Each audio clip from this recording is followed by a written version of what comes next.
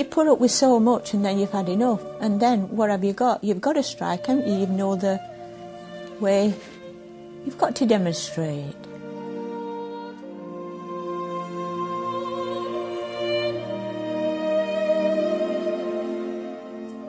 Well, we thought it was pretty clear, really, that there was good and evil. It's only later in your life you discover, actually, it's not quite as simple as that.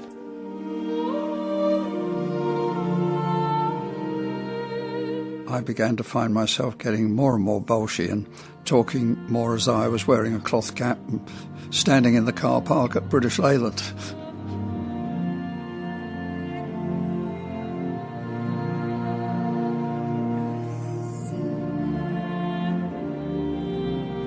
Without a union, we wouldn't have had a leg to stand on.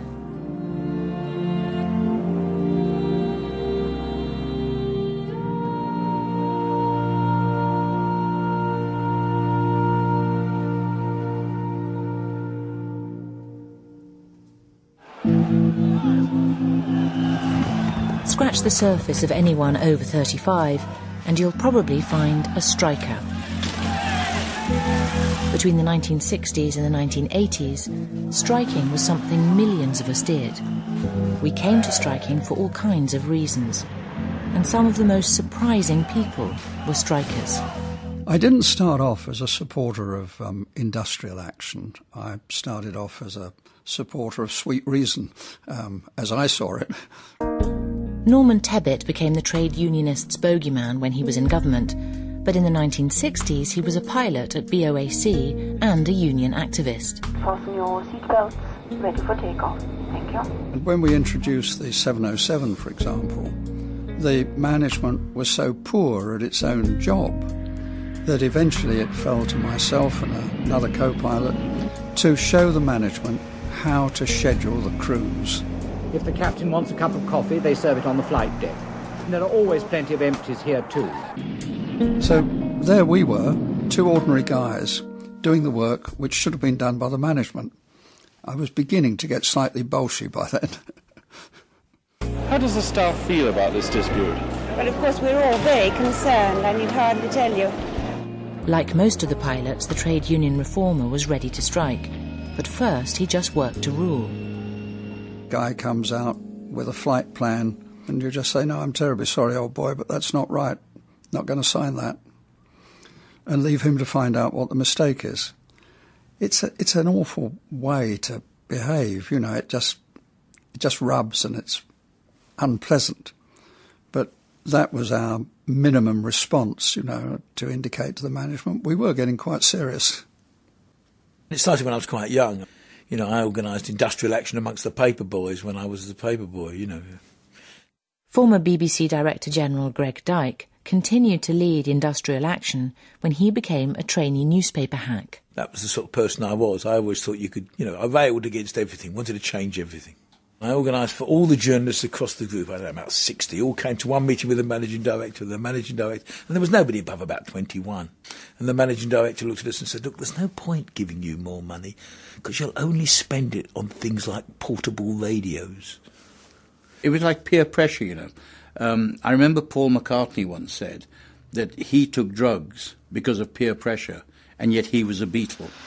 Eddie Shah would be besieged by mass pickets at his Warrington printing works in 1983. Back in 1970, Shah was besieging Granada TV as a striking floor manager. But that was under duress. When the person next to you looks at the person next to him and he says yes, and they all say yes, like sort of dominoes in a line, you just stick your hand up as well. You know, and to be honest with you, most of us really didn't worry about what was right or wrong. This night in the pub at Worsborough was the first time his wife Anne had allowed herself to be filmed with Arthur. Anne Scargill, ex-wife of NUM leader Arthur Scargill, was used to the fallout from strikes. She's seen stories criticising her 15-year-old daughter for going to upper-class events like Gymkhana's. There was right-wing uproar when her husband appeared in a new Volvo car. So they said, what a story. Mrs. Scargill. But surprisingly, Anne only came to the picket line when the miners were striking against pit closures in 1984. Before the miners' strike, I just went to work. I had a daughter.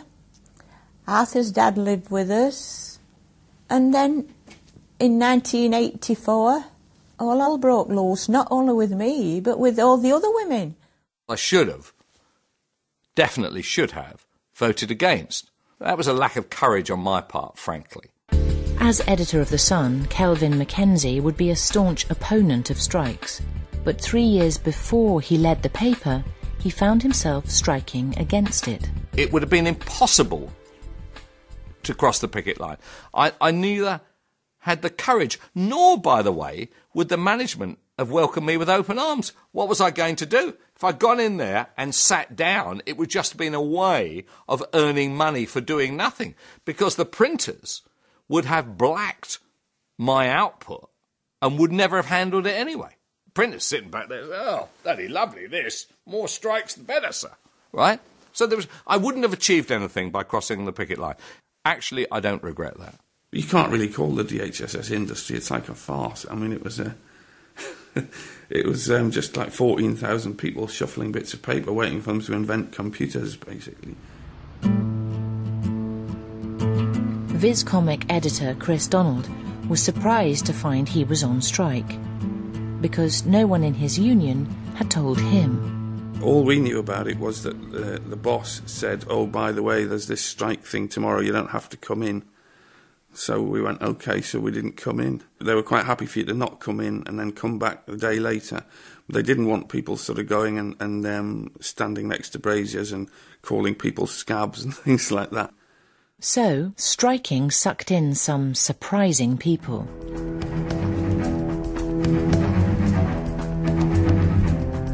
There are many reasons why people strike. All those in favour, please show.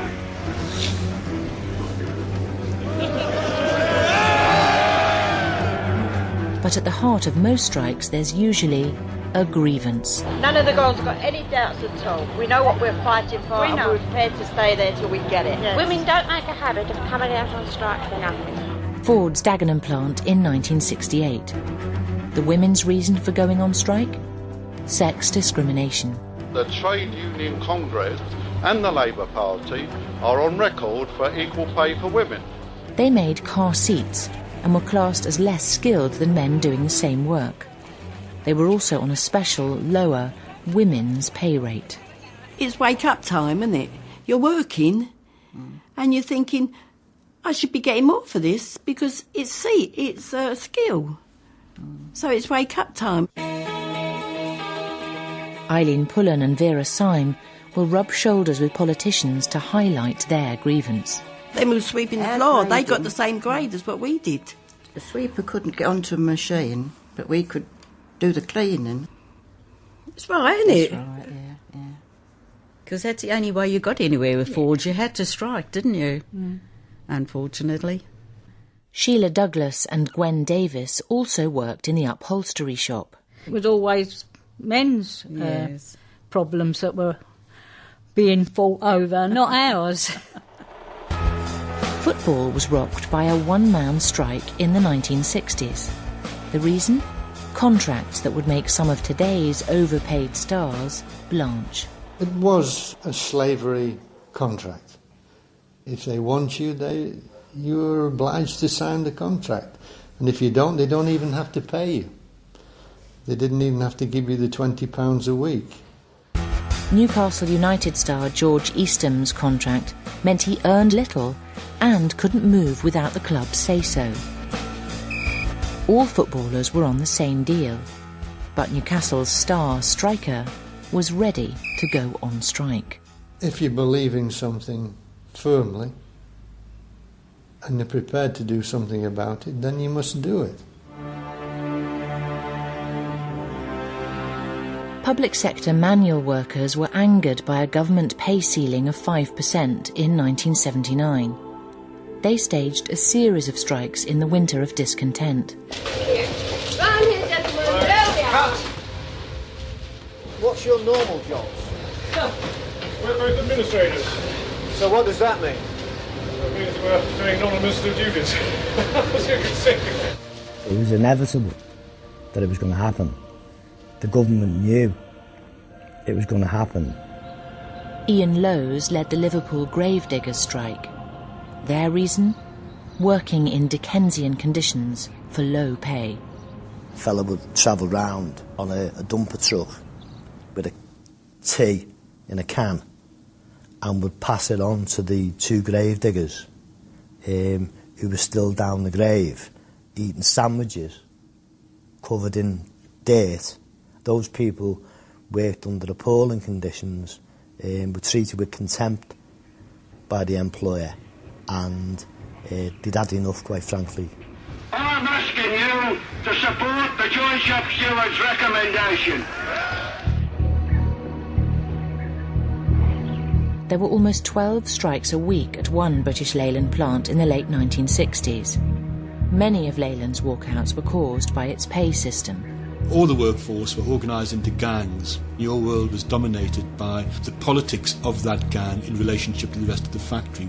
Shop steward Bill Lancaster called a spontaneous wildcat strike without union backing. The reason? His gang was paid less than another gang. We just said to the foreman, how much are we getting for this? And we were told, and we just said, right, that's it. And we just walked out and brought the whole place to a standstill for 3 days. I guess, looking back at hindsight, I should have felt guilty, but I didn't, because everybody else was doing it. It was an incredible atmosphere to work in. Whether the individual agreed or not, sometimes they had little choice about striking. The closed shop meant you had to be a union member to work. Break the strike, and you could be out of the union and your job. And we'd often have a meeting once a week, and we'd all sit into some left-winger sort of yelling and screaming, and we'd all sit there nodding and thinking, how much longer is he going to go on for? And then we'd all go. And it was a senseless thing to me, because we were fighting for a small percentage increase, which would take us years to pull back. I think we were out for about 3 or 4 weeks. You're still staying out? Yeah. You're not going back at all? No. How strong was the feeling at the meeting this morning? Very strong. 100%. There are many reasons for striking, although they're not always obvious to everyone. What we came out for, I think it was for something the electricians were complaining about. And we were out and they were in. And we was astonished. Between the 1960s and the 1980s, British workers embarked on one of the country's most intense periods of strike action. The Snatch Squad moved in. Almost 8 million working days were lost on average each year due to strikes.